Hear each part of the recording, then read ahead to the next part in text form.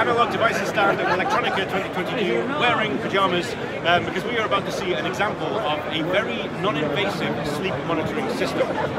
Essentially, this uses an IMU, uses an accelerometer, but it's using it in a way I've never quite seen before. I'm here with Kate, who's going to explain the project while I lie down very still in the heater. Hi everyone, my name is Kate Fishel and I'm a research scientist at the Analog Garage, the research department of Analog Devices. And today we're going to talk about a non-contact vital sign monitoring system. So we are using the ADXL355 Accelerometer.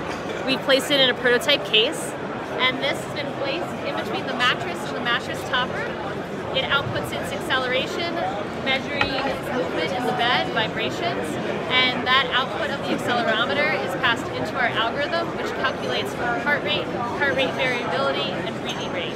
This non-contact vital sign monitoring system has a lot of utility in healthcare settings like hospitals, elder care, monitoring babies. It provides patients with more rest because they are not impacted when their vital signs are being monitored, and it can be incorporated into many different form factors. So I'll look over here. You are not dead. You have a lot of good vital signs. You can see your heart rate and your breathing rate being calculated from the output of the accelerometer.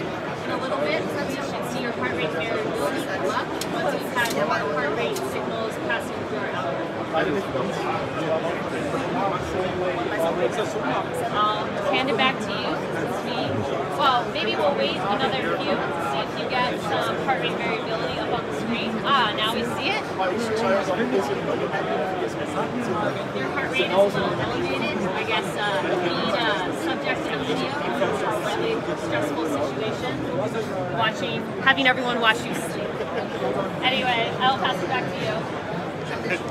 Yes, this is not the usual place that I would choose to sleep. But yeah, it's worth stressing that this accelerometer is something that you can buy today. They even have one here with a 3D printed case. And I'll make sure that I link the exact model of that in the blog post and in the description of this video.